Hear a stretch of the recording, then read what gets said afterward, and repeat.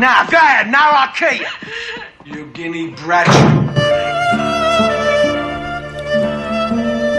One of the great scenes in the movie The Godfather, Carlo, Gianni Russo. And his book is out. You've heard us talk about it all morning long. He'll be on with Jesse Palmer later, Daily Mail. It's in about 30 million households across America. He's done tons of interviews and will do tons more. The name of the book is Hollywood Godfather, My Life in the Movies and the Mob.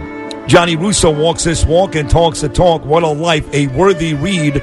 That from Robert De Niro, a guy that admittedly was a mobster, working for Frankie Costello, turned that into an amazing movie career and a big-time celebrity. Still looks like $1 million. Yes, he does. Sitting here to my left. Only $1 million? It's supposed to be a B by now. Yeah, let's go with $1 billion. The great Gianni Russo, everybody. Good morning, Johnny. How are you, pal? Thank you. Good morning. I appreciate it. So, where do you start? I mean, the book mentions everybody from Pablo Escobar to John Gotti to Marilyn Monroe to the Kennedy brothers to Frank Sinatra. But I guess we'll start with this. And it's always a lame but obligatory question. Why now, after all these years, did you decide to write this book? Well, it's a good question because, as I was just saying, coming up on the elevator, the only one guy that I was still worried about that was alive just died March 7th. Is that true?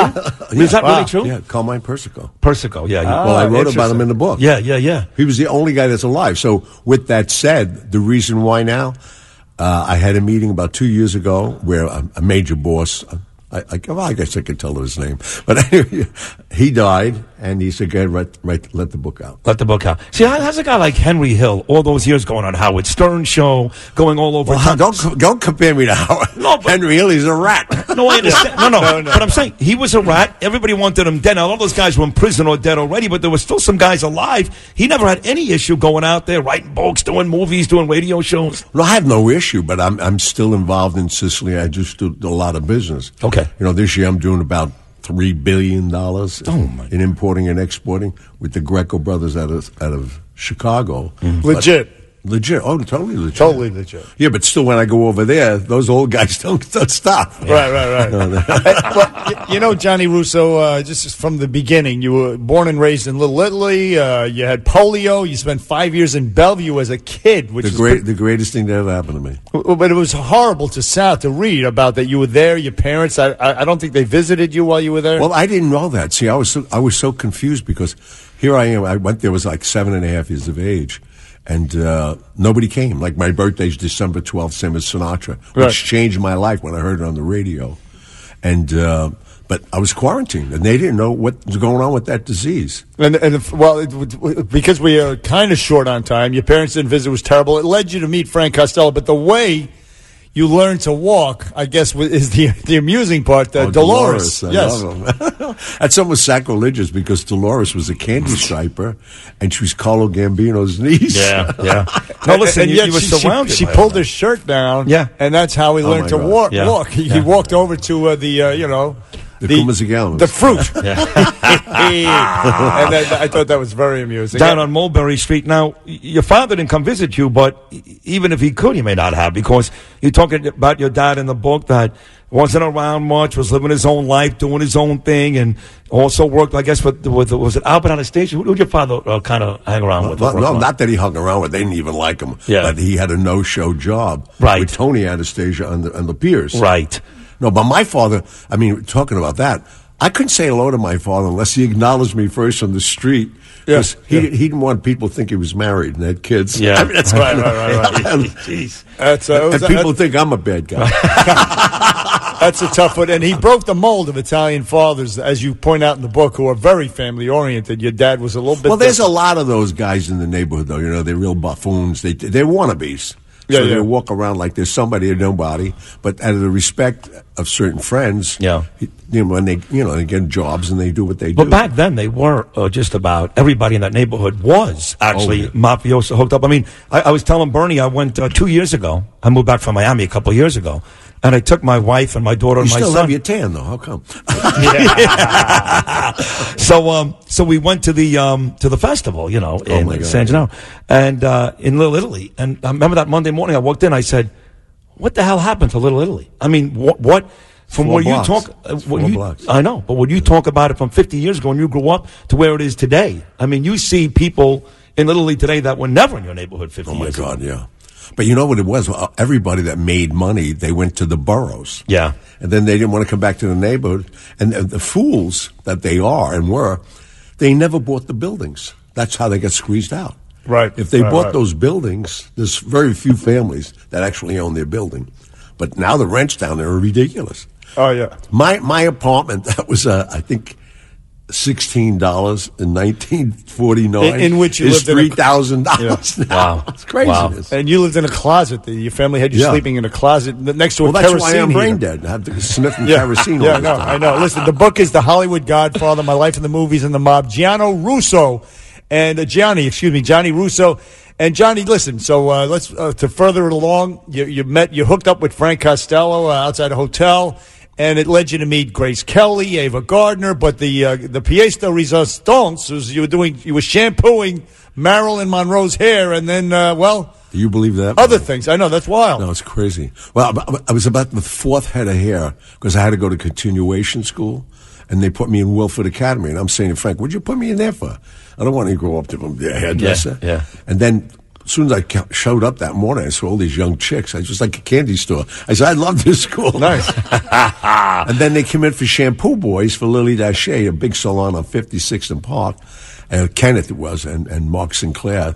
And I think they were trying to do me. But the thing is that fourth head of hair, Marilyn Monroe. I couldn't believe it. Well, and you say you say that you had done a 5-year stint at a university jail, and when you got out, she gave you a hug, talking about Marilyn Monroe, Right. and you said what you loved most about her, I guess besides her ass, was that she was childlike. She was like a little kid. That's what you loved about her, right? No, not only that. I mean, this girl, all she wanted was a hug too. We Yeah. had a lot of comparisons. That's not all she wanted, Johnny. Well, no, well, I found that out They later. slept together. Didn't you sleep together when you were 15? Yeah. You Yeah. spent the weekend with her in a bed. That wasn't the only time, though. It was a couple times. Right. Oh no, many times after that. Yeah. Unfortunately, I got to know her as a friend, but that's who she was. That's why so many guys, and it took years later, Marlon Brando's talking to me about it while him and I got close. Yeah. And I smiled a little, and he says, "Don't tell me you were there." Yeah. So he says, "Tell me one thing. If you were really there, I would know." I said, "You're talking about the scar on the left side of her leg?" Unbelievable. See? I told you.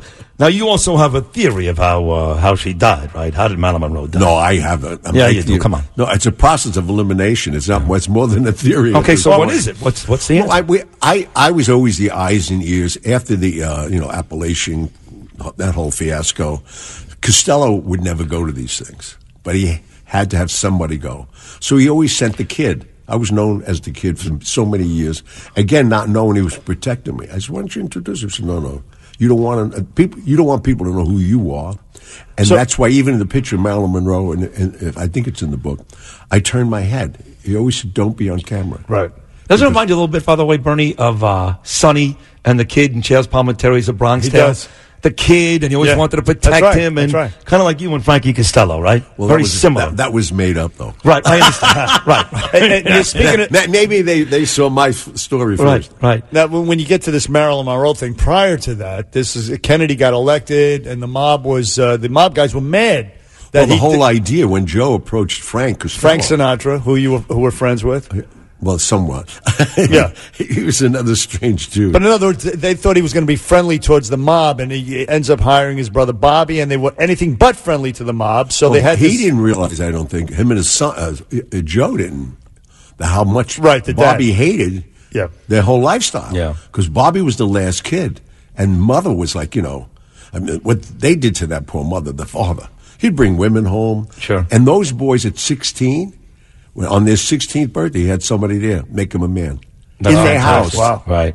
And this guy was nuts. But the good news was he was so close to Costello, they made $30 million each during Prohibition. Wow. They were partners in Prohibition. That's So, right.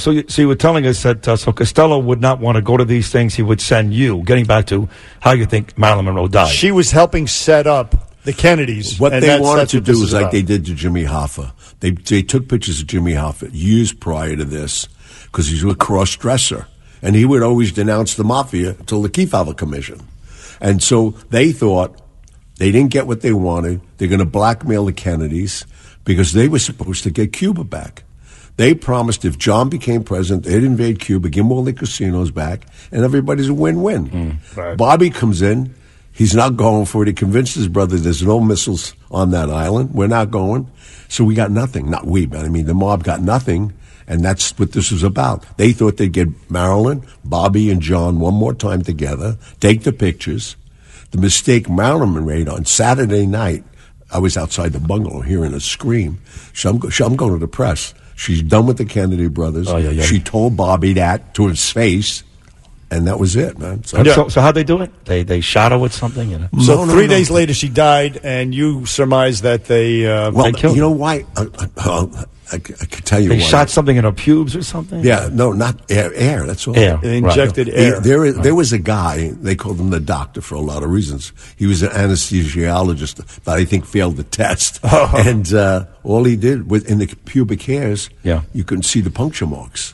Wow. And in that area, like even a man, the fallopian organ, because I wanted to be an assassin, so I learned how to do that early on. It's good to have I cleaned up my act. 1-800-848-WABC. So much more to get to, including how you end up on the set of The Godfather, all your other relationships. It's already been a fascinating 10 minutes. Don't go anywhere, I should say. More with Dr. Gianni Russo right after these words. Bernie and Sid in the morning. Gianni Russo is here. Hollywood Godfather is the book, My Life in the Movies and the Mob. We just spent 10 minutes talking about a bunch of fascinating stories, including the Kennedys and Marilyn Monroe. Let's get to the important stuff. We'll get to Gotti and Pablo Escobar and Frank Sinatra, and of course the biggest crime of the century. Right, but we want to get to how, in fact, you ended up on the set, because without the Godfather, Johnny, quite frankly, you wouldn't be here. So how do you get up on the set? You got that right. Yeah.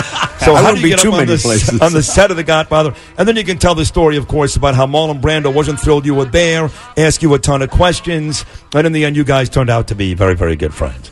Well, what happened was my ego. I was like 25 years of age, and the book just came out. Mario Puzo's book. In fact, it came out in 1969. It's the 50th anniversary now. So I had someone read it to me, and I always wanted to be an actor, and then they had something in the paper they were going to use unknowns. So I figured this is my shot. So I hired a crew. I shot a scene for Michael, a scene for Sonny, a scene for Carlo, and submitted it to Paramount. Then I get a letter saying, sorry we misled you. We know you spent some dollars on this. And then I read that Joe Colombo was picketing the FBI building, and he's don't want this movie made. So I figured this is my shot, because I know Joe.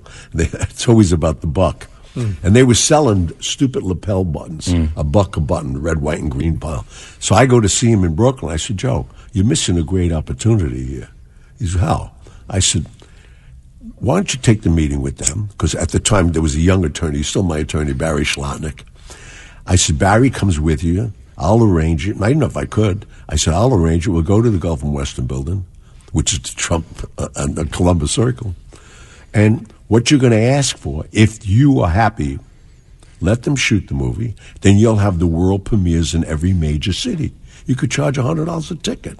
That's how the whole thing got done. Yeah. But they went there. They fought for certain things, obviously. They didn't want to say WAP and Guinea. And but the Italians were upset. Yeah. They were starting there were fights, and they even outside the studios, they made a very big deal about it. They made a big deal out of it. Yeah, that was Colombo's whole thing. It was the Italian-American pride. And, what's it called? American, Italian, and Defamation League. Right. But he was picketing the FBI building. He got called downtown on one Sunday and told him, what are you, crazy? This is a secret organization. And he's picking in the FBI building. And sadly, he was dead within a year of that, a year or two, I think. That's funny because the next rally 1 year later, the second rally at Columbus Circle, I get a call from Tommy Bilotti, who was like my best man in 2 weddings, not one. He was, of course, Paul Castellano's limo driver, gunned down outside of Sparks by John Gotti. Yeah, exactly. Yeah. And so he said, are you going to that rally? I said, yeah. He said, you can't go. I said, what are you talking about? I'm on the dais.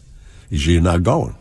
And I was staying at the Park Lane, even though my apartment was on 61st. I wanted to stay where all the stars would come out every morning, everybody taking pictures of you. So I went out the back door on 58th Street, took the N train down to Canal Street. I'm sitting at Angelo's restaurant, and I hear that he was shot. That created another big problem. I didn't get into it in the book.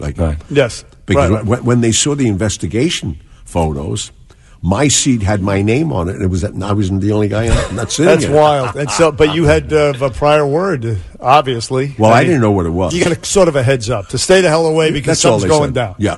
Anyway, so basically, because you intervened, though, between what was going on with the Italians and the movie, that almost secured you a spot in the film because you intervened. That got you the gig. Yeah, because when we had the meeting the next day, my deal I told Joe, I said, we get this on. I want to play Michael, Sonny, or Carlo.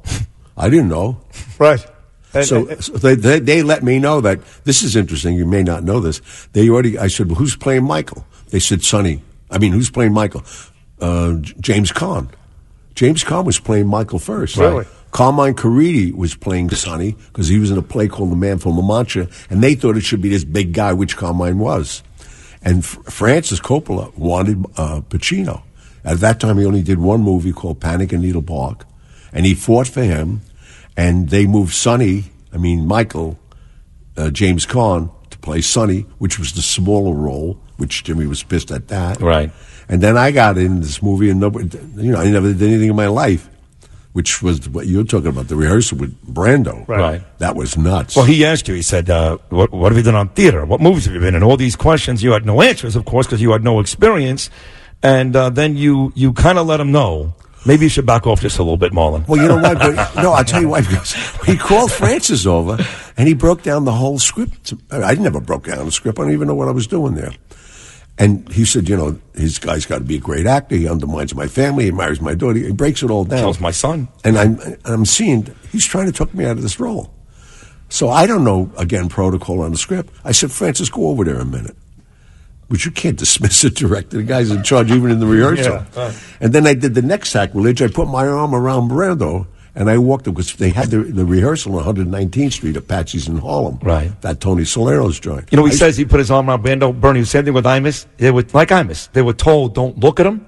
Oh, yeah. Don't make any eye contact with Marlon Brando. Same thing. But the rules didn't apply necessarily to Gianni Russo. Well, no, the only reason was I'm ready to go out the door. This guy's going to get me fired. Yeah. I just had a party like a couple of nights before, and everybody said, get out of here. You're not in this movie. Get out. How are you going to be in this movie? Right. And now this guy's getting me fired. Now I really look like an idiot. Well, good for you. So then I took him to the side, and it was very funny. And I did it whispering, which I think was more menacing, I guess, because I didn't want everybody to hear whisper now, so it's like real. Okay. I said, let me just tell you something, okay? Yeah. I know who you are. You're a big actor. You screw this up for me, I will suck on your heart. You understand what I'm telling you? Oh, I love it. And he goes, I feel it now. That was great acting. No, then he stepped back. Yeah. No, he stepped back and he's looking at me. I don't know if the guy was going to call a cop. What are you going to do? That's great. He said, that was great. You could do this, Paul. Yeah. And they're like, I wasn't acting, And by the way, you nailed it right there. But listen, the book is Hollywood Godfather. We're talking to Gianni Russo. He played Carlo, of course, in The Godfather. And I got to mention a couple of book signings.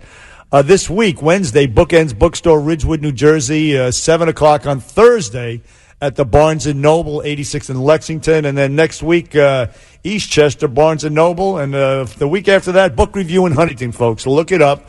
But I got to ask you this question, Gianni Russo. Please. You were instrumental, according to you in the book, in the assassination of John F. Kennedy.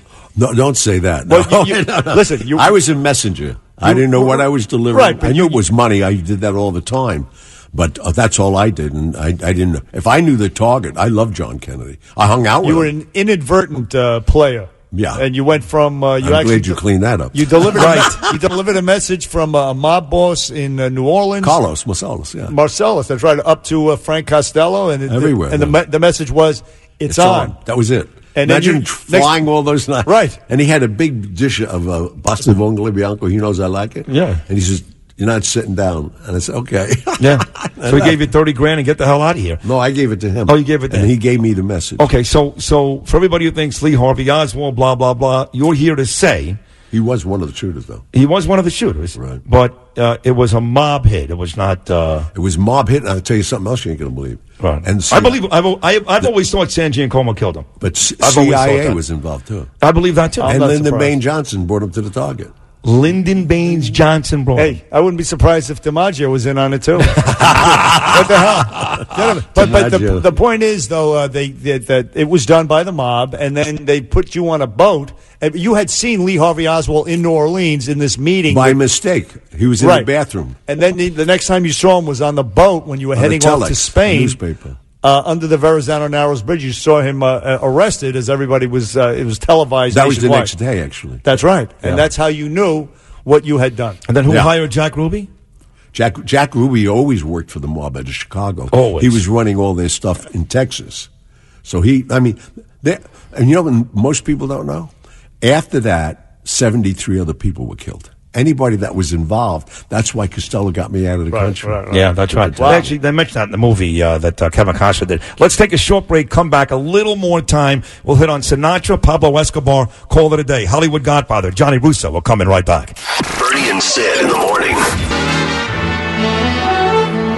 Gianni Russo, Hollywood Godfather, My Life in the Movies and the Mob. Tweet blowing up at Sid Rosenberg, at Bernie and Sid. 40 minutes of amazing radio. Let's get to Frank. You wanted to sing. Next thing you know, you're in your bathing suits together. He's giving you the same advice that Tommy Dorsey, according to you in the book, gave him, which is expand your lungs. You got to breathe. Breathe. And the next thing you know, Johnny Russo's the next Bobby Vinton, right? That's it. No way. I like Bobby, though. Yeah. No, I got lucky with that. I mean, the good news is what I've tried to do and wanted to do in my life, I was privileged to do it. Well, how'd you get to meet Sinatra in the first place? How did that whole thing get set up? Well, the first year I was in the hospital, the first 4 or 5 months, my birthday's December 12th. So I hear on the radio, today's Frank Sinatra's birthday. That gave me some hope because they broke it all down. It's an Italian-American, Hoboken, and I needed something. Sure. And 3 or 4 years later, because of my association with Costello, I'm hearing him do a sound check at the Copa. So he's seeing this kid walk around, and they said, no, he's all right, he's with us. And then later on, I said, I got to tell you a story, because he figured you talk to me now. Who's this kid? And I told him, I said, you're the reason I'm alive today. Wow. And he said, what are you talking about? And I told him the story. He teared up.